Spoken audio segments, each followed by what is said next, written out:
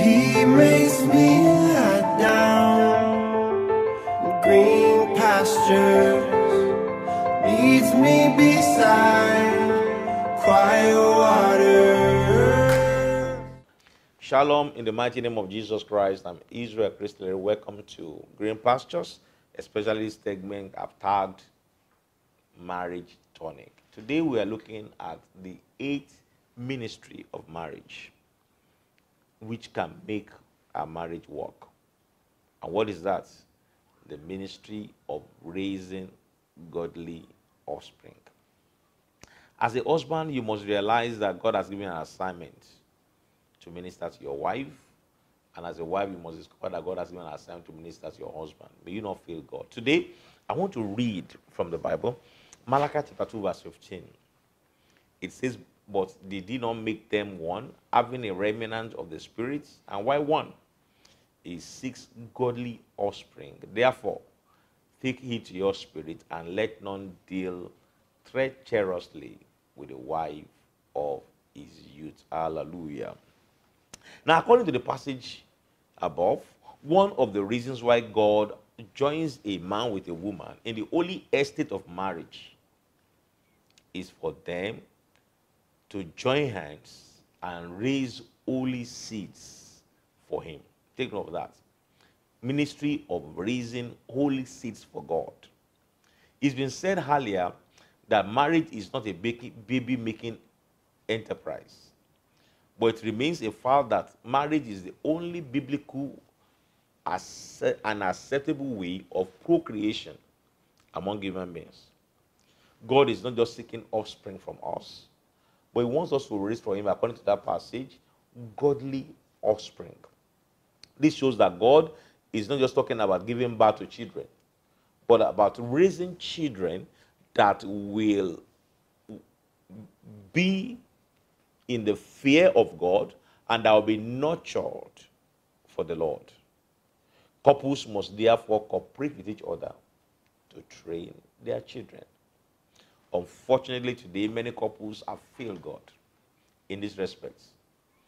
Rather than joining hands to care and nurture their children, it is a case of one building up and the other pulling down. This is indeed a serious problem in many marriages. Some couples love their children to the extent that they cannot discipline them. That is very wrong. Between January and June 1992, I served as a weekend pastor in a village not far from Ogbomoso town. One Saturday night, I visited one of the houses.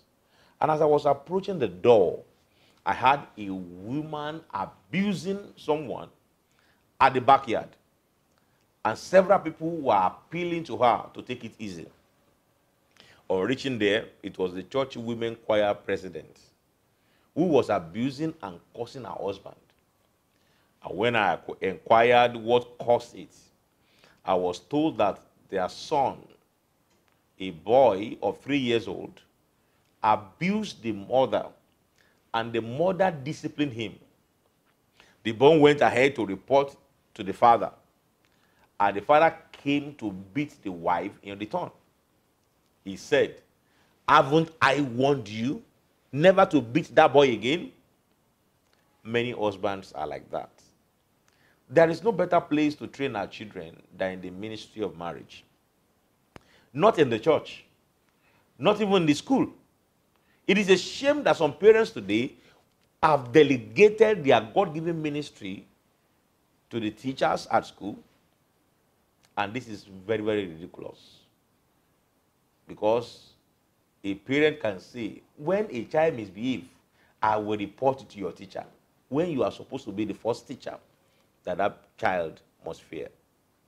No one is as irresponsible as a parent who neglected his or her ministry of raising godly offspring. Let me add here that as couples, we must fulfill this ministry. We must not allow our children to separate us.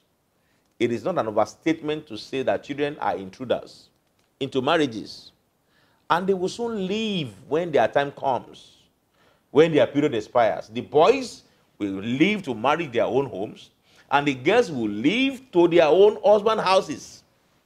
Why should you then let your necessary intruders cause disaffection between you and your wife? If your children succeed in separating you, when they leave the two of you behind, hey, you will have a serious problem to relate with each other. Therefore, ensure that you don't allow these children to separate you. Children are just supplements. Let them enjoy their stay when they are with you. Join hands together to train them. Don't allow them to inculcate bad behavior into your life, and don't give them room to behave anyhow. God expects you to raise for him godly offspring. May you not fail God in Jesus' name.